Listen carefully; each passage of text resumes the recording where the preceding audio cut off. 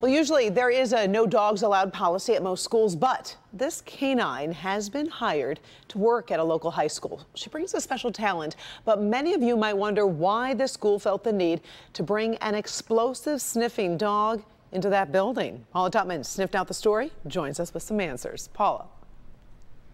Hey, Karen, here's the first thing I want parents to know. There was no specific reason to start this program right now. Very important to get that out up front.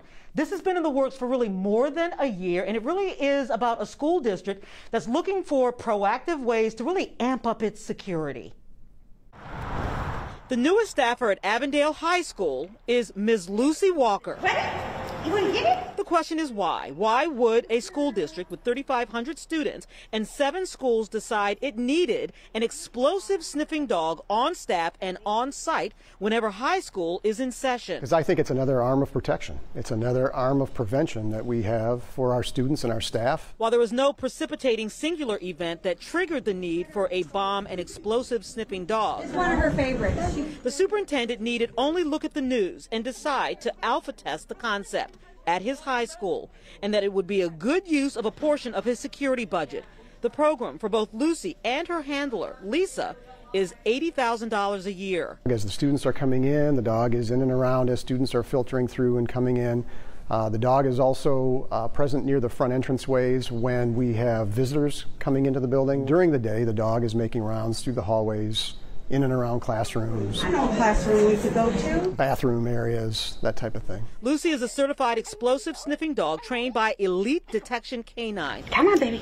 Ready? If Lucy detects anything in the building or coming into the building, she alerts her handler, who quickly and quietly sets in motion a series of security protocols that includes on-site police liaisons bringing in resources to find out what Lucy sniffed out without creating panic or even likely much notice from the student body. There's so many hidden places in public venues where explosives and firearms can be hidden that the human eye can't detect. And so the beauty of a canine is their nose is able to detect it. And it turns out that Lucy has several different jobs. There was a young lady that was very upset just before you had arrived. I got called away from that had a minor little meltdown from stress in the classroom, and she was out in the hallway, and I got called for Lucy to come and be able to help calm her down, and all she did was put her arms all the way around her, cried in her for a couple seconds, and Lucy sat by her side and was kissing her and just let her do her thing, and then we went back to work.